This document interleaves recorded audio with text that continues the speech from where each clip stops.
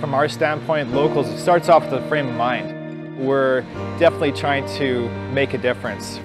People don't realize that there's a whole grain farm operation, there's a whole commercial hop yard, and we have a functioning brewery. We wanted to establish a brewery in a close proximity to the farm, so it was as near and close to the source as possible. That's a big attribute of Farmery Estate Brewery, is that it's literally 10 minutes from the farm. We're in the barley and hop belt of the world. People don't realize that some of the best barley in the world is actually grown here on the prairies. And we're actually an active farm, which we actually grow the ingredients, and we try to make the best beer possible for those ingredients.